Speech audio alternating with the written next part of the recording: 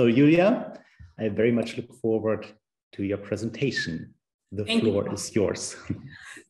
Thank you for the very nice introduction. So first of all, you can find my slides online if you want to follow along. I'm also going to drop the link once again in the chat later.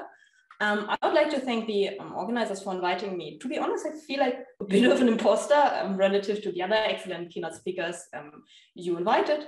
But at the same time, I really enjoy talking about causal inference. So I'm not going to complain about that.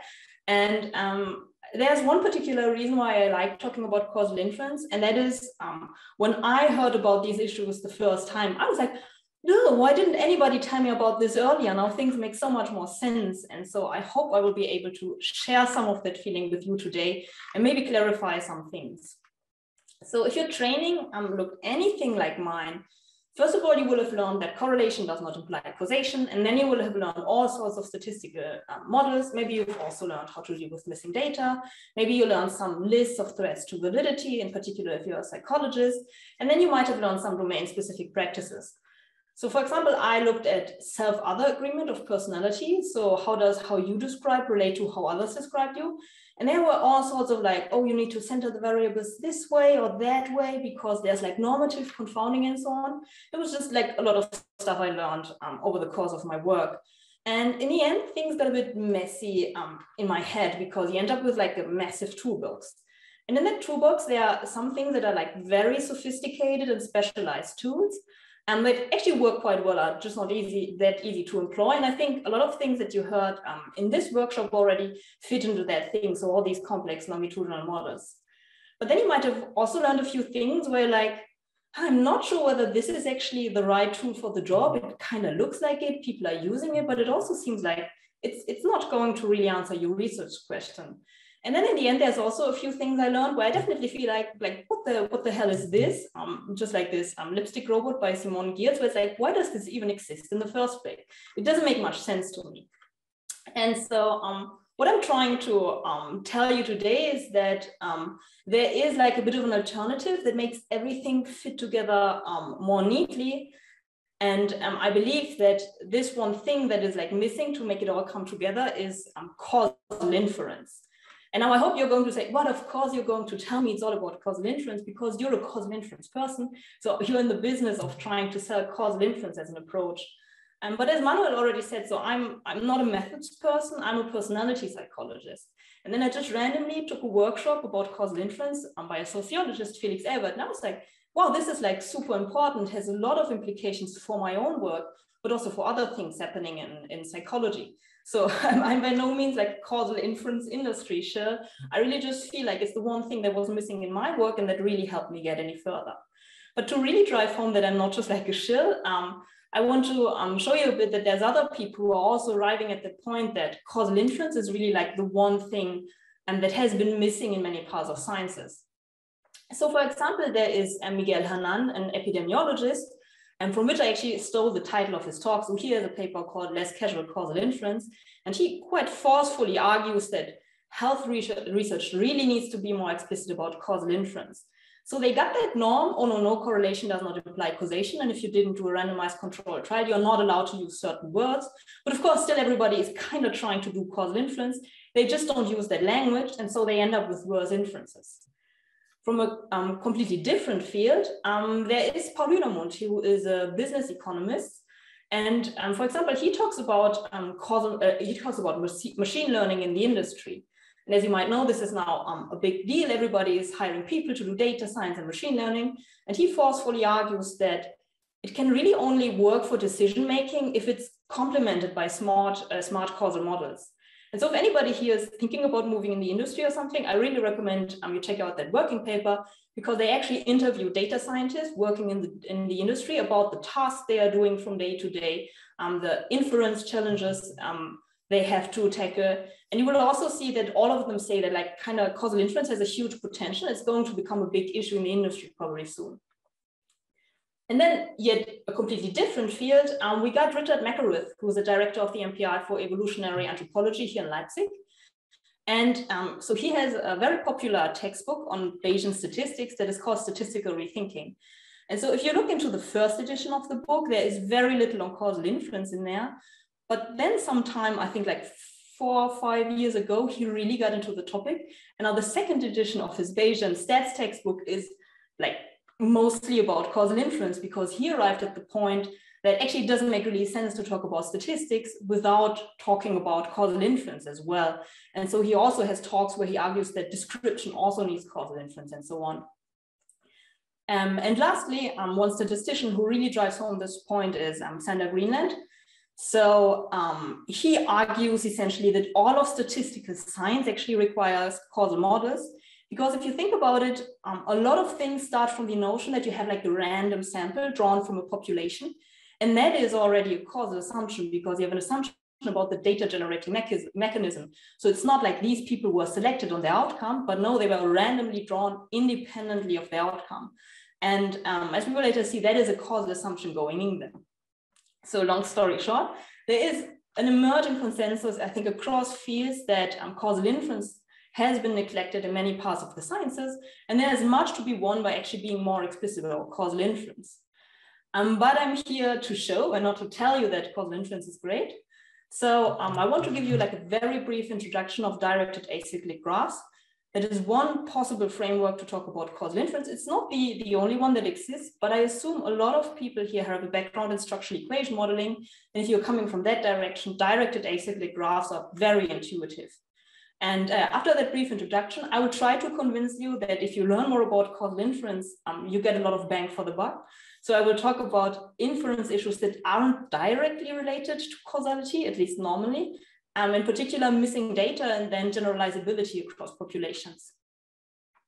And one thing we quickly need to get out of the way is that there's essentially two different causal inference issues. So on the one hand, there's identification, and then on the other hand, there is the issue of estimation. And you can think about it this way: identification is like, in an ideal world, you had infinite data, and given your assumptions, would you be able to estimate the causal effect of interest from the data you got at hand? And the estimation issue is then actually working in the real world. You don't have infinite data. You actually need to estimate the effect with the data you got at hand, plus your assumptions. And I'm really going to focus on the identification side of things. I think the other talks were more related to the estimation side of things. And I believe that most of us receive more training when it comes to estimation than when it comes to actual causal identification. And so the tool I'm going to present to you are directed acyclic graph. And let's assume we start with some simple research question. For example, we are interested in the effect of educational attainment on income. And of course, I would need to be more specific. So for example, holding a college degree versus not holding a college degree on your income at a certain age, maybe at age 50. And so we start with this, and let's encode our additional assumptions.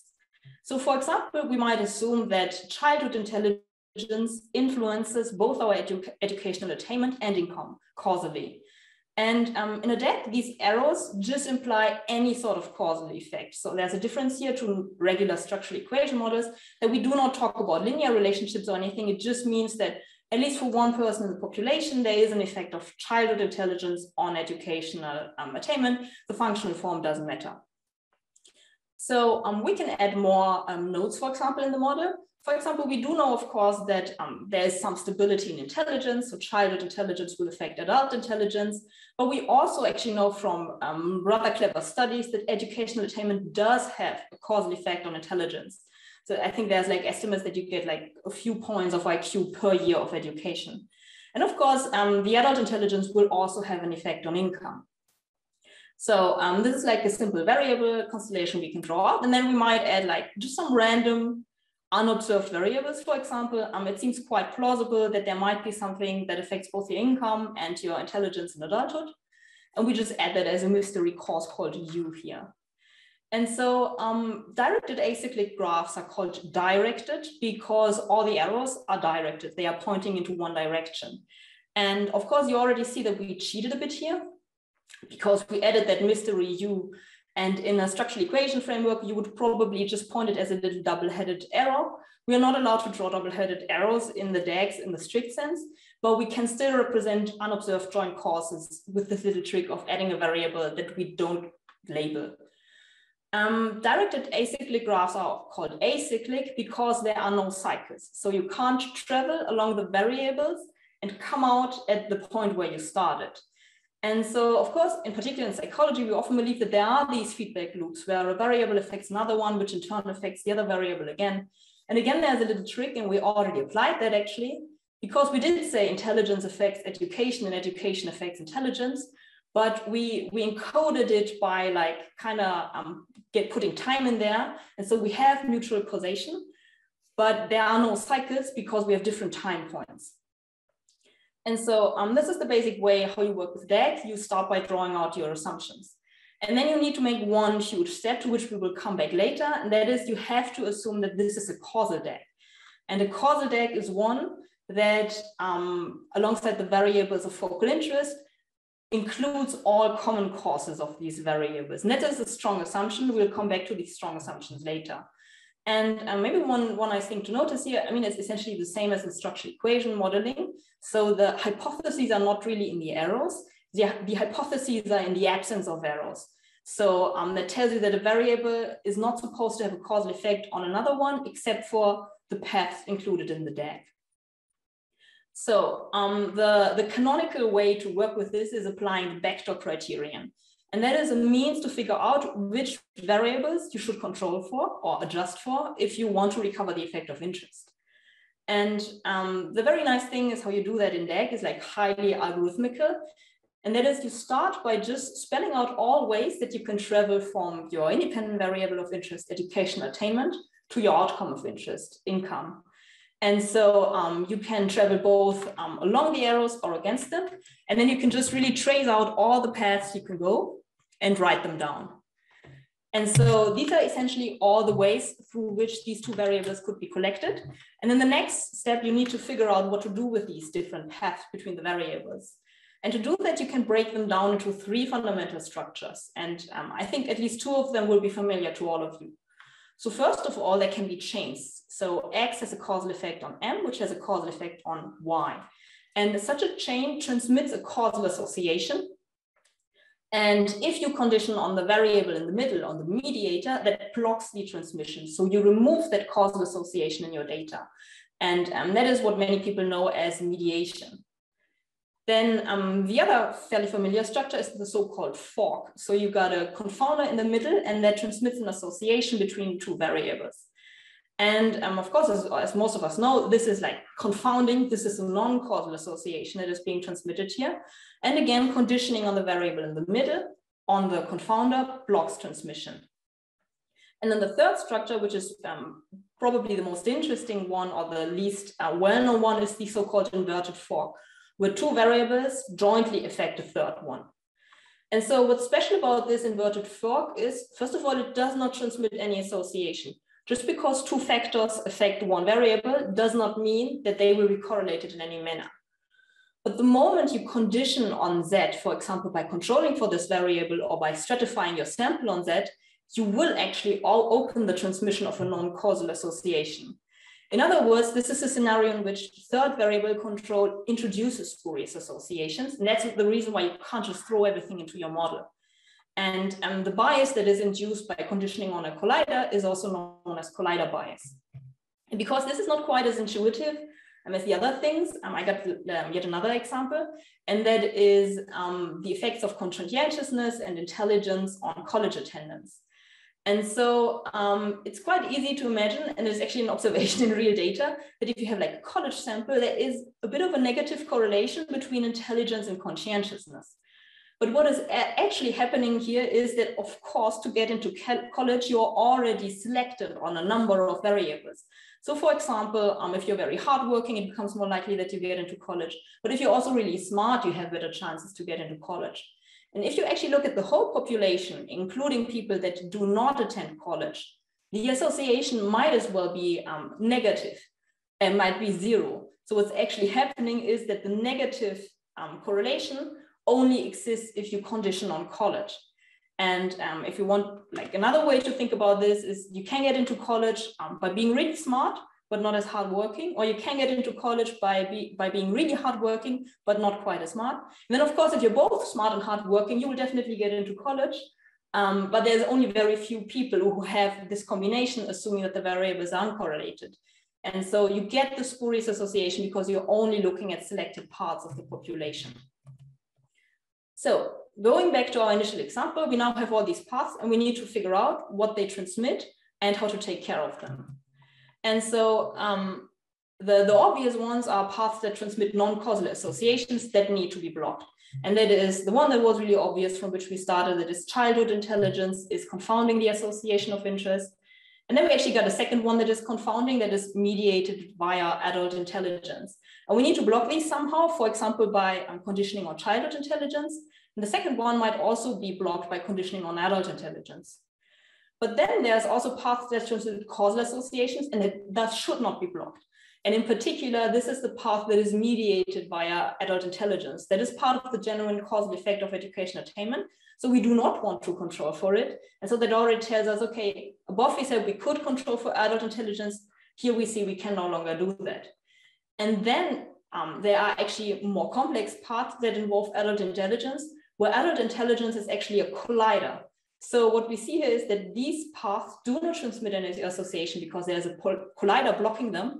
But if we conditioned on adult intelligence, we would open them up. So yet another reason to not control for adult intelligence in this setting.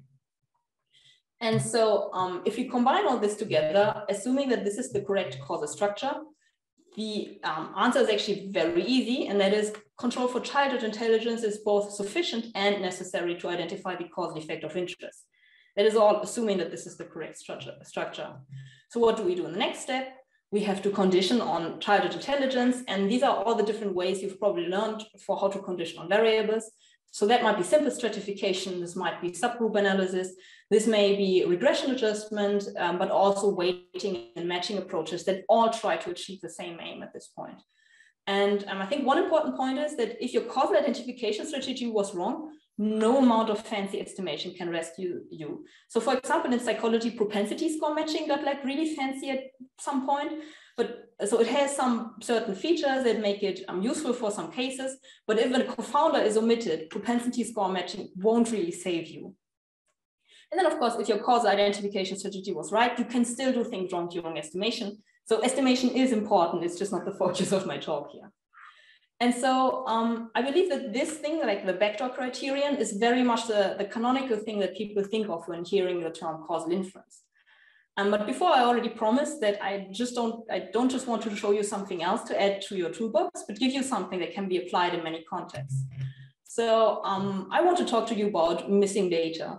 And I have to say, up until recently, I found missing data exceedingly confusing, and in particular, the literature on it. And I just couldn't grasp the standard terminology. It's like also confusing, like why is this missing at random and this is not random and so on. But there's actually the possibility to approach the issue from a causal inference perspective that I want to explain to you right now. It has been spelled out in a paper by Felix Tömmes and Katika Mohan.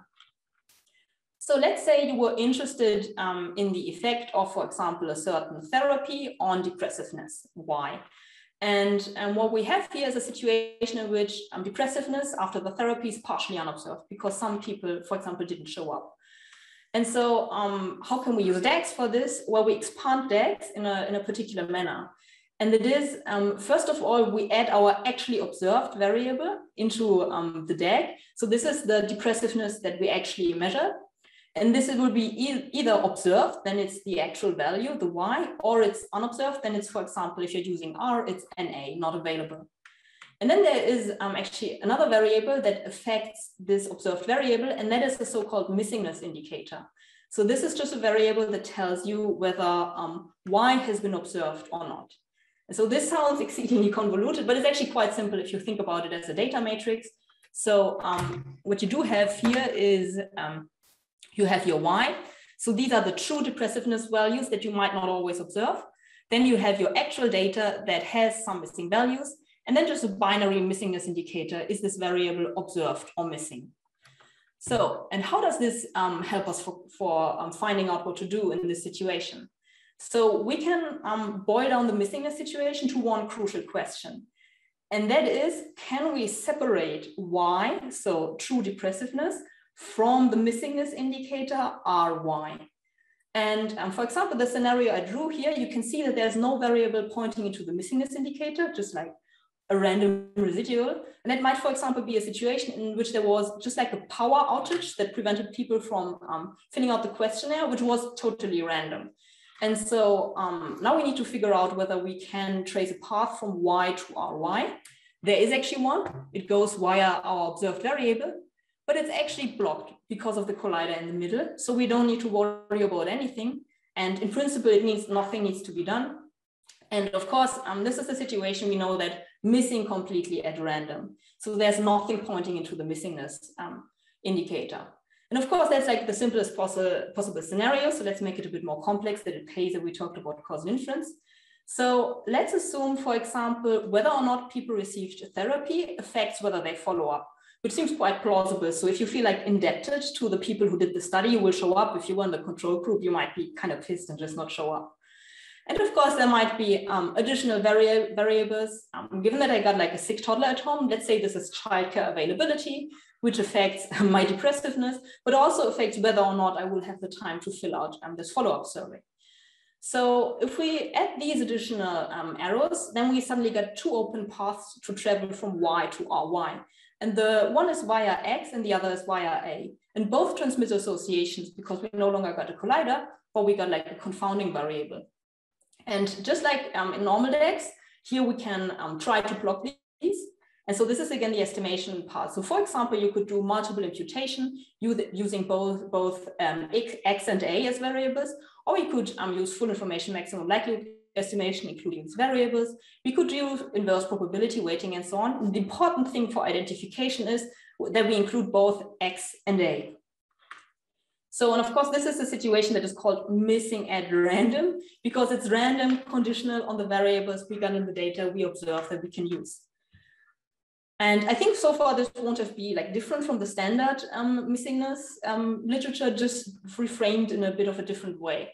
But so here's where I would put in the causal angle, because you could also mix the situation up a bit. So let's assume there is like a later follow-up after the central follow-up, and you assess some other variable that might be affected by Y. For example, this could be something like you just ask people for subjective time pressure, and this may be affected by their previous depressiveness at the follow-up. So some people were just overwhelmed.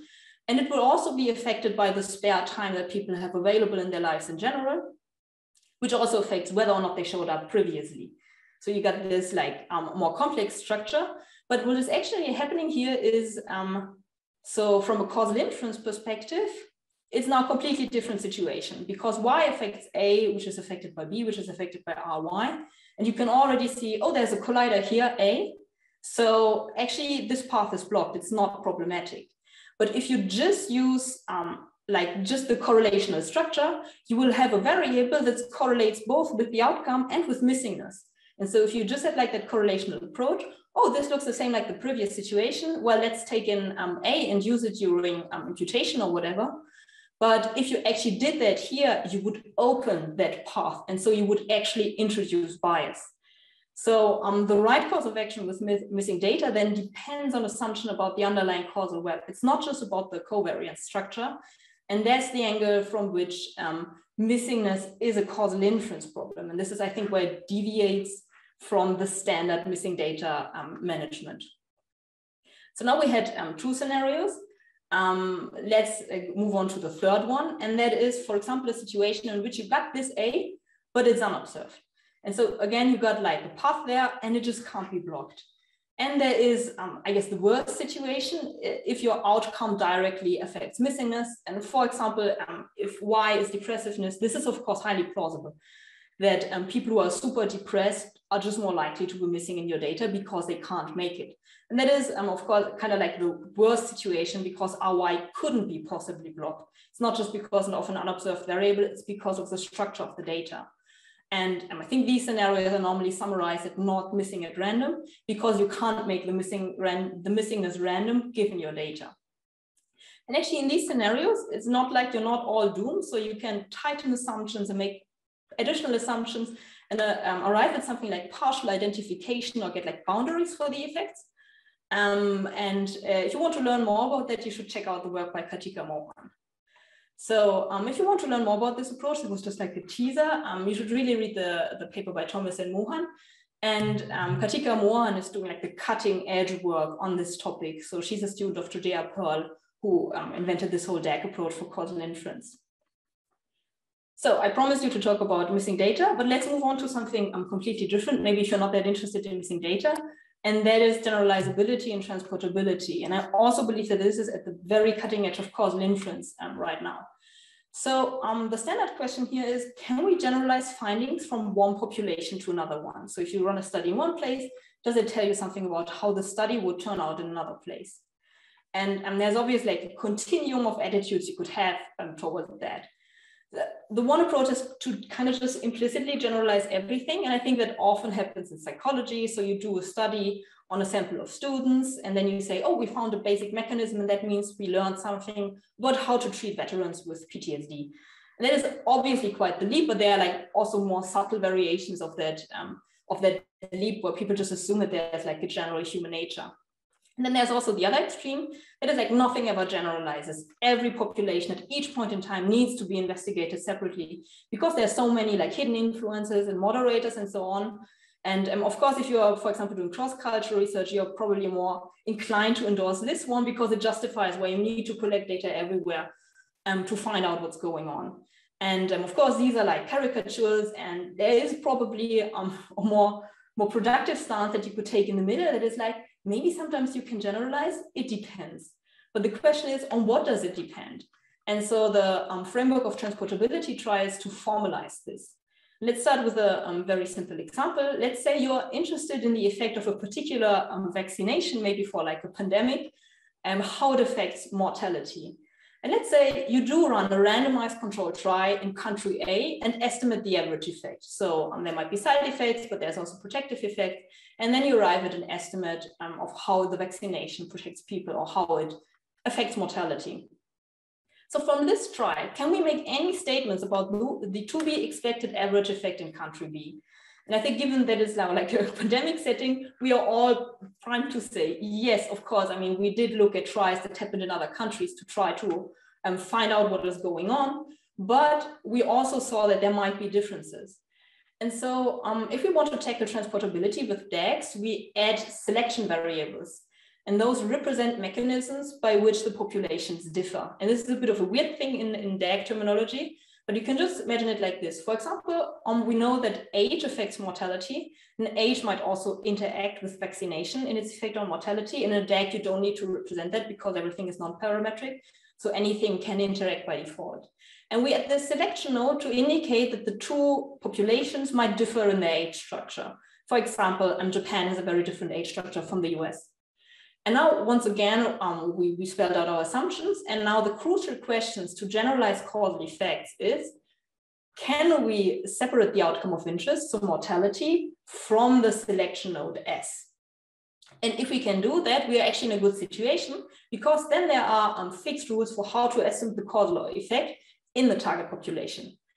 And in this particular example, it's something that I think a lot of people did intuitively.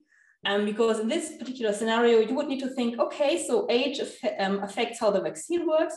So you will try to get at something like you stratify your sample by age and then estimate how the vaccination protects people. And then we see like small differences. For example, for younger people, it might not have such a large protective effect because the disease is not as bad for them and so on.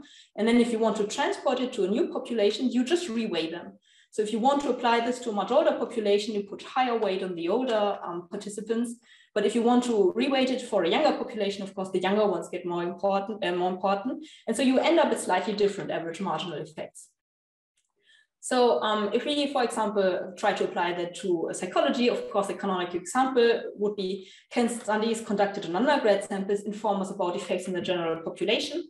And so we can say, yes, it depends. And it depends on where the selection nodes are pointing in. And so, for example, if it's something about fundamental cognitive mechanisms, we actually would kind of assume that there isn't that many differences at early points in the causal chain. So maybe transportability is more plausible. But if it was about something like highly social, where we assume, oh, the people are very different in these behaviors and so on, then it would get harder. And of course, you can actually take it to the next level and say, can animal studies inform us about psychological processes in humans?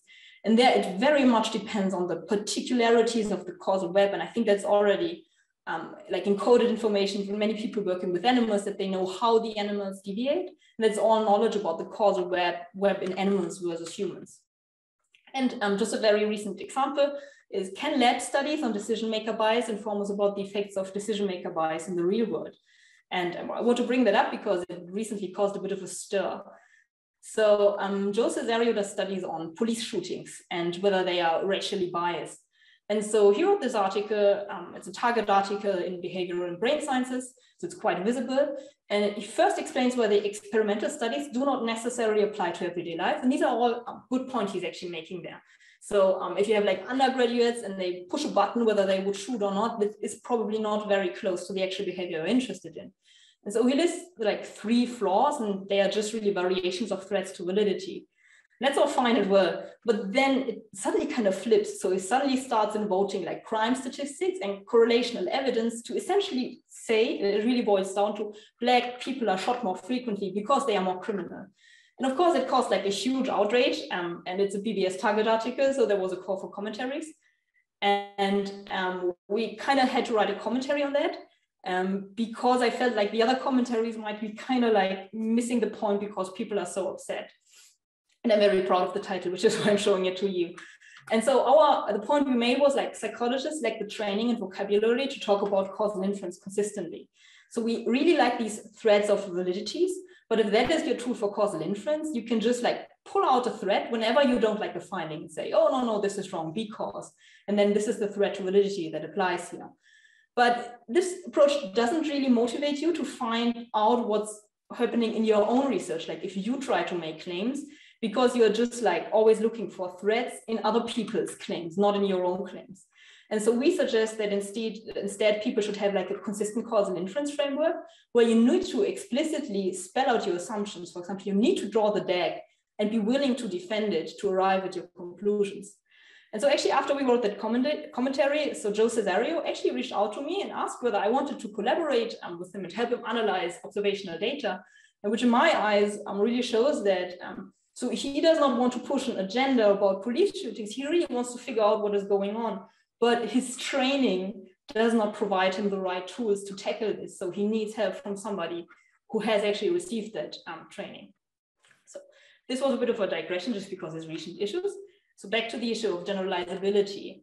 There are a few papers and introductions to that. I find most of them not very accessible, but luckily we just dropped a preprint on that. So if you want to check that out, so we apply to cross-cultural generalizability, but as far as I can tell, it's the most accessible introduction to transportability so far. Sorry. And it's maybe interesting to think about the cross-cultural case because they're even very simple things. So just comparing 2 traits in 2 populations already entails a lot of causal assumptions. So I think it's an interesting case to think about. So there was a lot. And I don't want you to keep all the details in your head, but more like the general approach. So the causal inference framework kind of always starts with a query that is a causal effect in the target population. And then you draw a model. These are essentially your assumptions.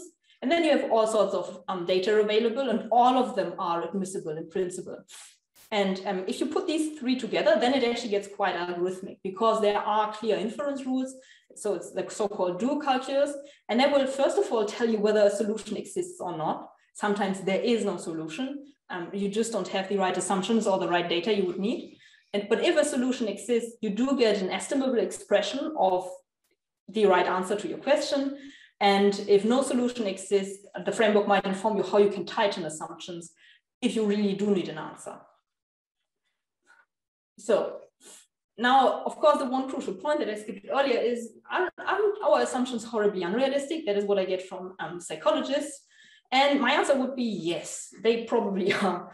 And so I think the central point I want to make here is that there is no inference without assumptions. And so I think, at least in psychology, I don't know about other fields, people really like to think that their inferences don't rest on strong assumptions. And I think that normally it just reflects that they really haven't thought about them as deeply as they ought to. And so the benefit of spelling out assumptions in the causal inference framework is that they are more transparent than in other contexts because you have to actively spell them out because they are part of the inference engine. And they are also formalized, which is kind of nice because it allows for certain quantitative sensitivity analyses. So there are actually approaches to say, okay, what if there was a confounder? Okay, how strong would that need to be to render the effect 0, and so on. There's another point where I think that we need to be serious about assumptions, and that is pluralism in causal inference. Because in the end, causal inference, like any sort of inference, is about learning from data. And we do have many different types of data, and there might be many different sets of assumptions. And in an ideal scenario, this diversity results in more robust inferences. So this is the idea of triangulation, that you need to collect data and evidence from many different sources. But that really only works if the different methods make different assumptions. Otherwise, anything just suffers from the same bias, and you might arrive at that wrong impression. Oh, like 20 studies showed this must be really robust, but all of the studies make the same assumptions. So actually your evidence is super sensitive to any change in this particular assumption. So I believe that spelling out assumptions at this point could really increase transparency, move our field forward. And last but not least, I think the thing I most frequently get from people I really value and who are working with complex language-driven data is, I don't even want to do anything causal inference related. So my question for these people, are you entirely sure that you're not trying to do something causal inference related? And we got a paper in which we argue that there's a certain structure, at least happening in psychology, where people will be like, oh, X predicts Y, and here's my study, and it's all about prediction. But what you really want people to take away is X as a causal effect on Y. Everything in your introduction, everything in your conclusion, everything in your discussion points towards the causal effect of X and Y. And this sets up something that you can call a Morton-Bailey argument, and this is like named after this causal structure. So you got this very easily defensible claim, X predicts Y, because that's just like a statistical regularity. But you also got that much more comfortable thing that you actually people want to take away, X has a causal effect on Y. And now once you get a tag, once somebody's like, oh, but you forgot this confounder, you're like, no. You didn't read our paper properly. We said X predicts Y. Of course, it's not a causal claim, right? And of course, it's like an attempt to have your cake and eat it too. And I really find it intellectually unsatisfying because you can't even like disagree productively because it's not even sure what the study is trying to do. And since I've been bashing psychology so much, I want to point out that this is probably the same in health research. So we got a recent preprint, and what we did is we reviewed the language used in observational health studies. And what you can see here is like a list of linking words that people used to describe the central association they were investigating. And as you can see, all the people are doing a good job. They are just talking about association. That is because in health studies, there is like that very strong, like really highly sanctioned, like you only use causal language if you have an RCT. Some people even don't use causal language when they did an RCT. But then we also had people rate, well, let's look at the sentence that is like linking the exposure and the outcome. How strongly does that imply causality? And actually in many cases, even though they never say cause, nobody ever did that, I think in those 1,000 papers, a lot of them will actually kind of strongly or at least moderately imply causality. And then if you actually look at the methods of the papers, a lot of them talk about confounders or include control variables and so on. And a lot of these things only make sense if you believe that they try to do causal inference, but they are still using that non-causal language to kind of get through the peer review process. And once again, I believe this is like a situation that is like intellectually unsatisfying and that doesn't really lead to anything. So this is my take on people who are saying they are just interested in prediction. But of course, it is perfectly possible that you are indeed not interested in causal effect. Or maybe what's more realistic, I think, is that you're not entirely sure what you are even interested in. And that's at least what I see in my own work, but also when reviewing papers.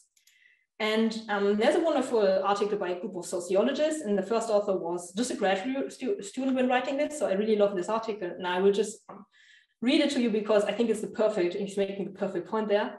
We make only one point in this article. Every quantitative study must be able to answer the question, what is your estimate? The estimate is the target quantity, the purpose of the statistical analysis. Much attention is already placed on how to do estimation. A similar degree of care should be given to defining the things we are estimating. We advocate that authors state the central quantity of each analysis, the theoretical estimate, in precise terms that exist outside of any statistical model. And so if I could force the audience members to just read one thing, I would really recommend this article, because it's an excellent vision of how to really improve social science, but also science in general. Because if we zoom out a bit, I think there's a common phenomenon that we tend to put the statistical cart before the substantive horse. And we let the statistical models dictate the question which we ask, and we're like, oh, this is only correlational. And maybe this reminds you of the first keynote where he said that in some fields, there's just like default models. So some fields just use latent growth curve models for everything. And that really restricts the question they can ask, because the model is fit to a purpose. And it might not fit the purpose of the researchers. And so my biggest hope actually for psychology, but also for other sciences, is that we can flip this around, and that we all get much more clearer and transparent about what we are trying to achieve in the first place, and then spell out the assumptions under which the right answer can be retrieved from the data at hand. And so this might involve causal inference. Maybe it actually doesn't, but I think in any case, we need that conceptual clarity to make productive progress. And with that, I'd like to thank you for your attention, and I'm happy to answer any questions.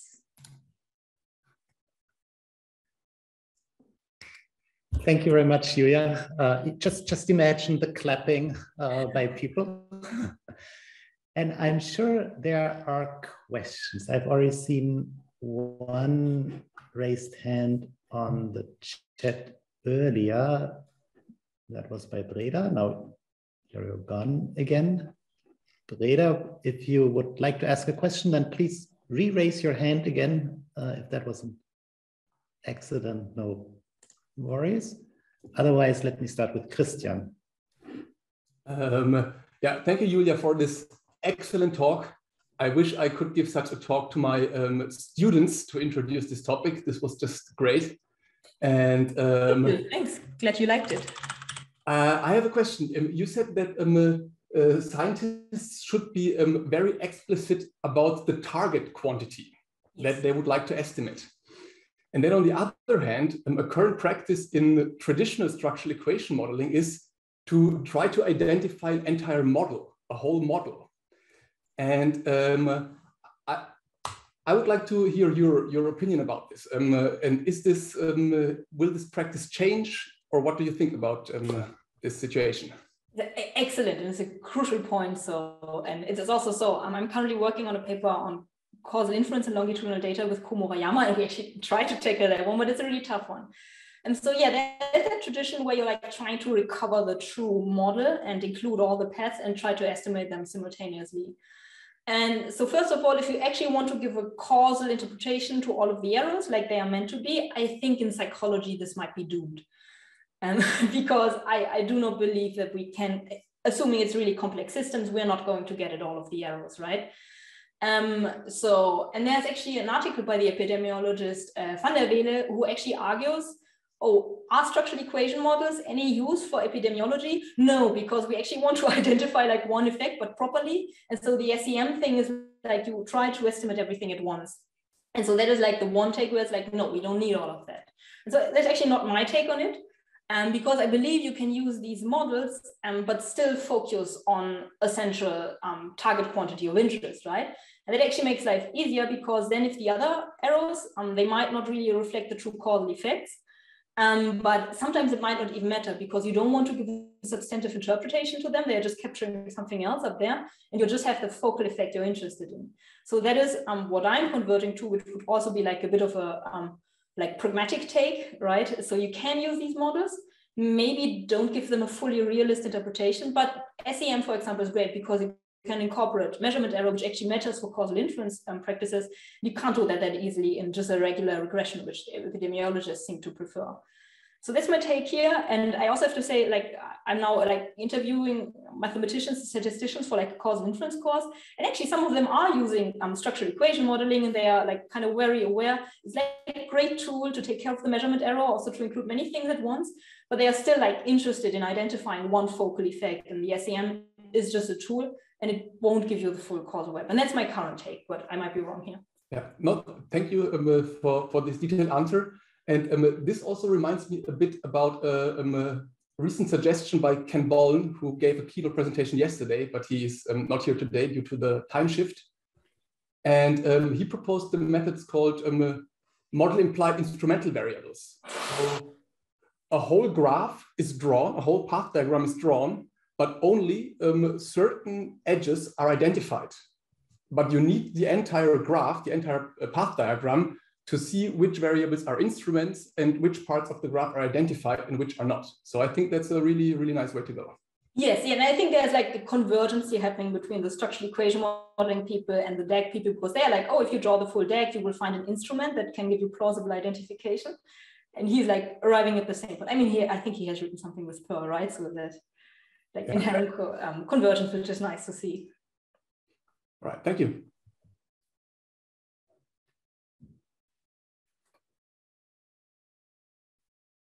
Any other questions?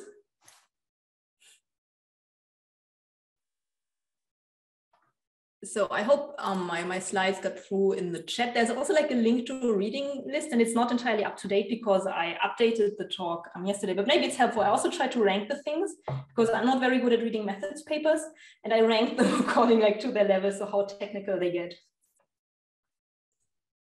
I'm sure that's super useful. Dakota. Hi, Julia. Thanks for the talk. It was really, really great. I love that perspective, and I thought Christian's question was really great there too, to contrast the modeling versus focusing on a specific effect. I was curious, I was just wondering if you've been thinking at all about the front door criterion, and maybe if you could share any thoughts that you have about that. Okay, so for those of you who are not aware with the DAG stuff, so there's this backdoor criterion that is like you close anything that might confound the association, but there's actually also a front door criterion, and that is essentially you can have a scenario in which there's like all sorts of backdoor confounding, but you still know all the mechanisms through which X affects Y, and it still allows you to identify the causal effect, and it's actually fairly simple if you do it in blue calculus. So, and the canonical example I think that Perl uses for that is like smoking and lung cancer. And if you assume that the full mechanism is like a deposition of tar in the lungs, then you can actually identify the effect no matter which unobserved confounders there are between smoking and lung cancer. And I'm actually, so I'm a bit on the side of George Davy Smith with that one, where it's like, so it's mathematically, it's nice and elegant. I can't think of any plausible application within my own field, psychology. So any scenario where I know all mechanisms and can measure them, right? Because that is the assumption here. So I would really like to have, because I sometimes get asked about that as well, I would like to have a convincing application for my own field that I could point to. But right now I don't see it happening, and I see like more plausible like cases of instrumental variables and so on, which are also novel to psychologists at least. So I think that might be more productive, but I would love to see somebody do a front door identification. I've just never seen it. Yeah, that's the impression that I have as well, and what I've heard a little bit too, but it's great to hear that you're having similar, hearing similar things. And I think there's a question from Ellen.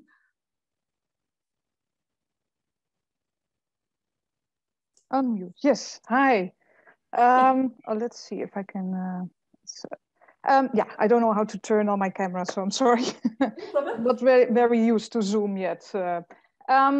So I have actually I have two questions. So first of all, I really loved your talk, and I'm very glad that you are also indicating that there might still be some room for structural equation modeling, because I'm sometimes worried about this. But the thing I was really curious about is you have the example with childhood intelligence and then adult intelligence, but somewhere in between there could also be like the teenage intelligence and so on. So I'm wondering, like, how do you decide when you think of variables that you could measure repeatedly, how do you decide how often you would have to measure them repeatedly, or even just represent them repeatedly in your DAG to see whether or not you have to control for them? And the other question I have is, I think, a completely different question. So this is about the selection bias that you showed with the college students. Mm-hmm. I'm also thinking about this a lot when we do a lot of research into particular clinical groups, depressed people or people with certain psychiatric disorders. And how does this play out there? Because is that also dependent on whether you say this is a different population versus the healthy population, or if you think about it more as a continuum, and how does that then affect whether or not there is an issue with selection there? And there are two excellent questions. I'm going to start with the second one because it's easier. So yeah, if you do the thing where you select clinical groups like depressed individuals, and then, for example, I know what people like to do is those network symptoms, right? That looks at the intercorrelation of the symptoms and so on, and tries to figure out how psychological disorders are maintained, and is very much kind of giving a causal interpretation to the errors there. And I actually do believe that because the symptoms determine whether you get the diagnosis, and that gets you selected into the sample, I do believe that these analyses have a huge issue with endogenous selection bias, so that collider bias. And so I'm very if you look at associations between symptoms within groups that have a clinical diagnosis, you're probably going to underestimate a lot of things that are much higher correlated in the actual population, which is relevant for if you assume that there's some causal net. And now, if you assume that these were actually different populations of people, right? And I think that's what people are kind of hoping, then this might be kind of okay and no issue, because you're looking at different causal dynamics in different groups. I don't think this holds true for most diagnostic groups that we have, that these are natural kinds that are different groups of people out there. It may be true, for example, if you have a rare genetic disorder and then you want to see how symptoms correlate among these people, but then you have to have that a priori knowledge that these are indeed groups that are distinct on this one criterion, and that justifies just looking at the one group. But yeah, I think it's a tough issue. And I think some people in the network literature are discussing it. But it's a very good point. And for example, if you then have a network in non-depressed people and you replicate it, no, you have it in depressed people, and then you replicate it in a student sample that is completely non-depressed, you will find the same pattern because the collider bias is in both groups. So that's a potential issue there. Then the other thing was the dimension of time. So for example, how do you determine how often to measure things? I think that's a tough one, and I do think so. There's a part where the causal inference literature is not as strong invested in time as the longitudinal modeling tradition in psychology, because I think normal people are just this is my focal effect, so I need to measure everything at this point in time. But if I got previous time points, that is kind of nice. It helps me to control for things. But it's not being prescriptive about how often you have to measure to find the right solution. And for example, with your example with childhood intelligence and then adult intelligence and so on, I guess from a causal inference perspective, you would just say any measure of intelligence that you have prior to the treatment, which is your college degree, that would be helpful and ought to be controlled for. And then any intelligence that happens afterwards actually doesn't even need to be measured, because it's probably not going to be helpful because it's already affected by the outcome. But I don't think this is well integrated, so I don't have a proper answer. I'm sorry for that. It's just a very good issue that I don't think has been discussed in quite that much detail yet. Right, thank you so much. This is really helpful, to just think along. And I'm very curious to see what will happen in this area. Thank you. Thank you. So there is something in the chat. I wrote a paper of this where we listed 5 different estimates people might be interested in when they condition on something like depressed state before estimating the model. Oh, that is awesome. I don't think I've seen that one yet. Or have I? No. Awesome. So thanks, Oisin, for this shout out. I haven't seen that one, but it seems very relevant to me because I keep wondering a lot about network models. It's not my speciality, but I do keep wondering about it because it seems so confusing. So thanks, I'm going to look into that. Cool. So I'm glad the workshop was helpful in this regard to bring people together and to share work and ideas. And Julia, I think you've done a wonderful job in communicating things and in giving us this review and your thoughts and perspectives on things. So that was a wonderful presentation. Thank you, and thanks for the great questions. It was really fun.